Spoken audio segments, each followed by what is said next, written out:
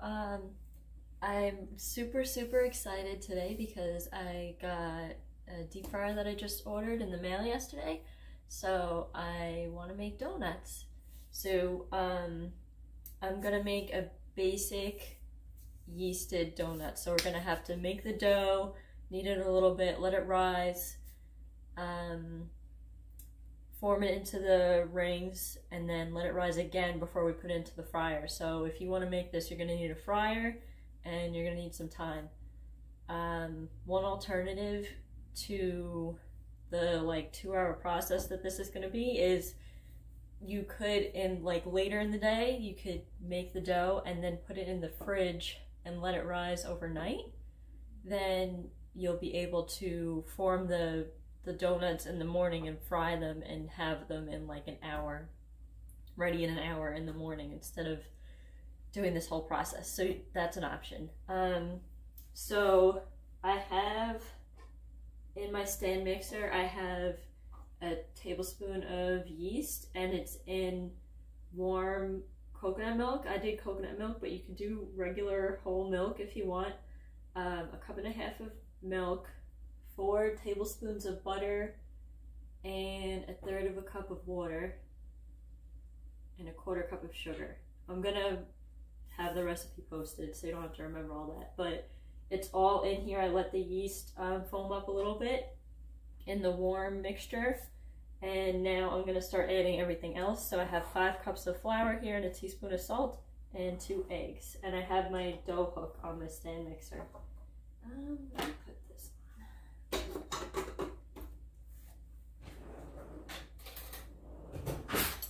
Okay,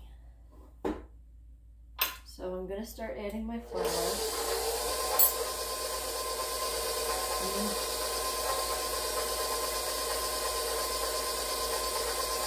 I lied, I'm gonna do the eggs first.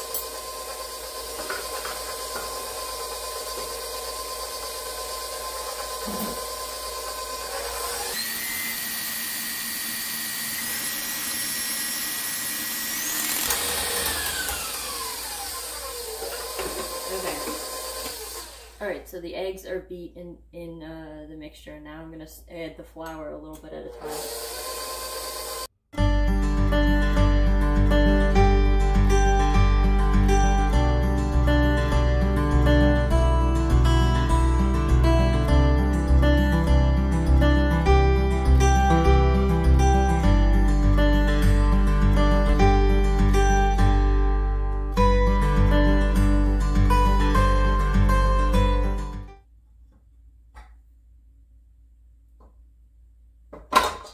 Okay, so the dough is sticky, pretty sticky.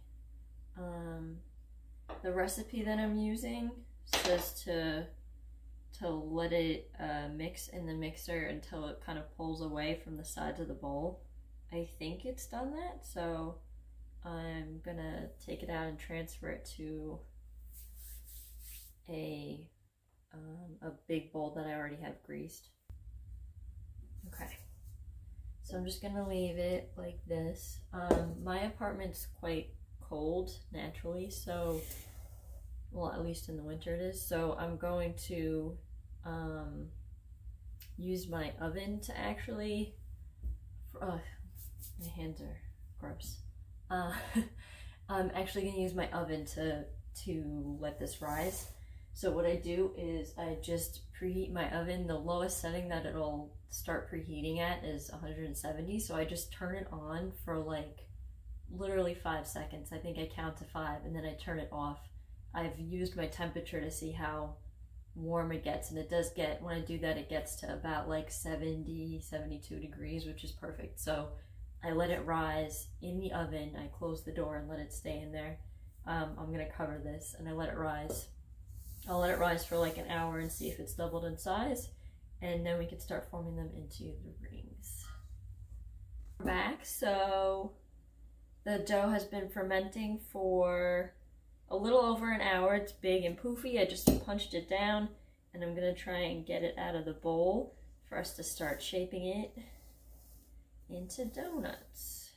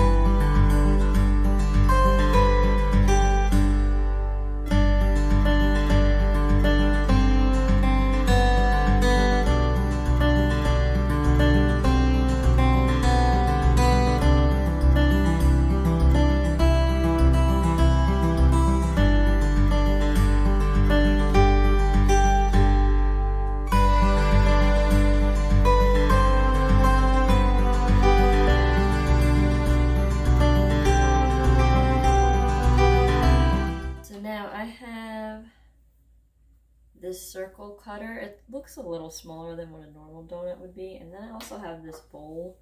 I think it's like it came with this one-person sushi set that I bought. It's slightly bigger than the cutter, so I might do both. And then I have a little piping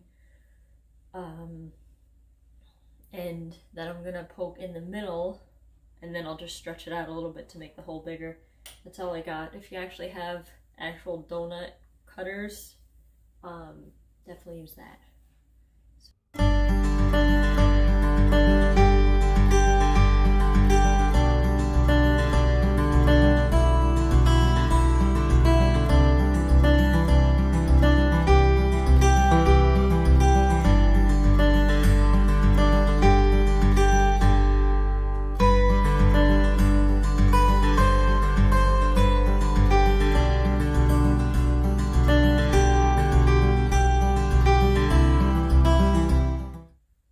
Just trying to make the hole in the middle a little bit bigger. Because if you don't make the hole big enough, it could shrink and there won't be a hole once you put it in the fryer. Okay. And then I'm putting it on my pan. It's got to rest for about a half hour. It should, after you're done forming the donuts, you could turn on your fryer. And then the amount of time the fryer takes to heat up is basically the amount of time that these need to rest. Okay, so there's one donut. I'm gonna form the rest of them. I plan on doing about half and half of like jelly-filled ones and then regular ones with the hole in the middle and glazed ones, and I'm even gonna try like a twisted one. So you'll see all the donuts once I start frying them. This should make about 2 dozen. It might make a little bit more since I don't think this is a large one. Yeah, you'll see me in a minute.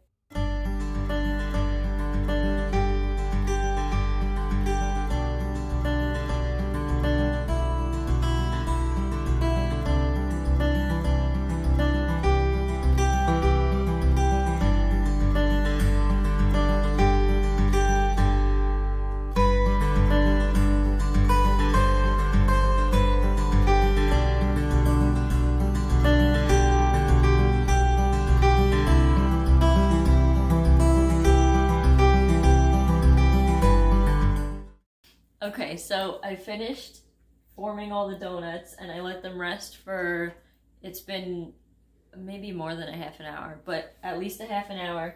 I've got some ones with holes and some regular ones so we can make some jelly ones. So I cut some squares of parchment paper to put the donuts on because it'll be easier to put them in there without making them like turn into the fryer, without making them like stretch out and turn into ovals. So we're gonna take one and we're gonna go to the fryer. And I'm gonna lift my basket up and I had a thought. We're gonna just stick it in and put it down.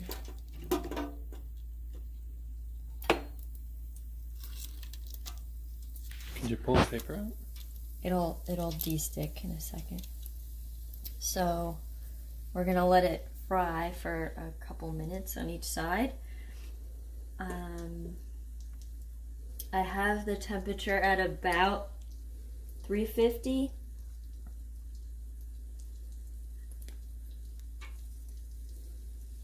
And then once this is done frying, you need to let it drain on like a paper towel to drain the excess oil off. And we have all our, here we go, the paper's gonna come out. We have all our toppings ready. We have chocolate glaze, vanilla glaze, like a thin glaze to pour over it so it's like a full glazed donut. And we're gonna fill some with strawberry jelly and raspberry jelly, and we've got sprinkles. So you'll see the full array once we finish frying them.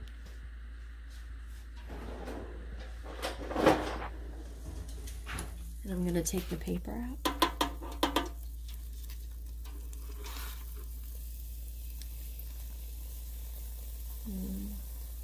Where should I put the paper?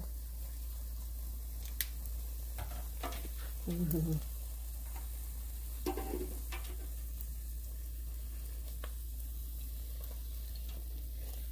It's like almost there. I'm gonna give it another second.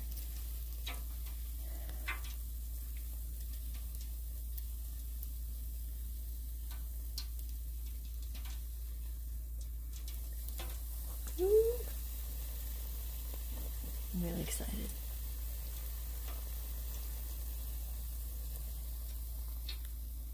And the oil that I have in the fryer right now is a mixture of coconut oil and avocado oil because we ran out of coconut oil, so I had to put something else in. They're both high heat oils and they're, I would say, a little bit healthier than canola oil, but you can use what you have.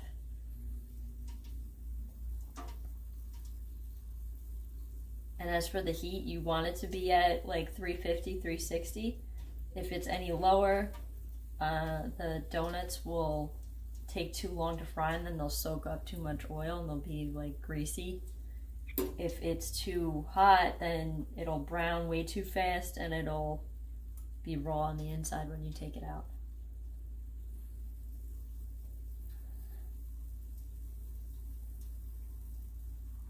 I think it's almost done.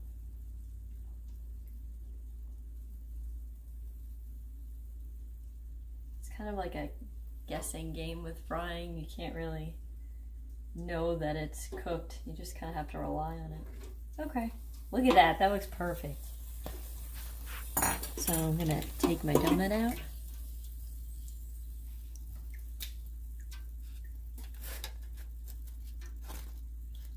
I'm gonna put it on there to let it cool off for a second.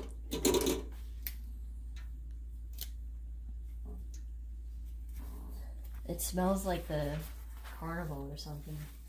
The fried food.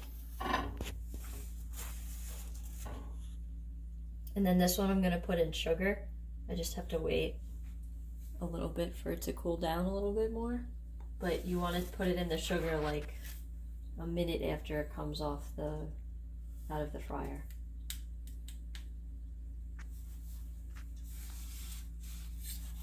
If you do, I have regular sugar, but if you do powdered sugar, you could put in the powdered sugar so it sticks, and then you're probably going to want to do another like dunking in of powdered sugar after it cools down because the sugar is going to kind of absorb in the first time. Okay.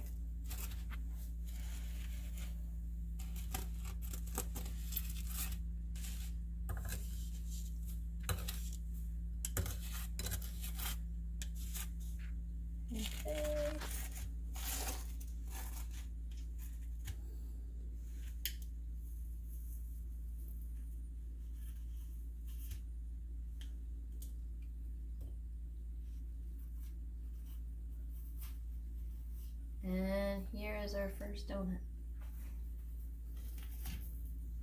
We're gonna have so much to clean up. And then once we finish the rest of the donuts, you could, well, when I say we, I mean me and my husband, you could see all of them complete, and then maybe we'll take a bite of one at the end. Okay, so after like almost 2 hours, we finally finished making them. We had to put 2 in at a time in the fryer because I've got a smaller fryer. And then we had to decorate all of them. Just ignore the mess that is my oven right now. But this is what we made. We made jelly-filled ones, sugar ones, vanilla and chocolate frosted, and then glazed. They all look amazing. I can't wait to eat them. Look at them. Yeah? Ooh. I think I'm gonna bite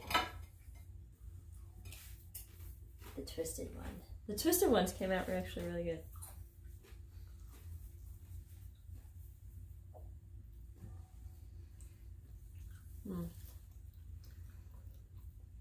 It's good. It tastes like a donut. Where's my bite? Do you want a bite? My husband's taking a bite. Based on his face, he thinks they're good too.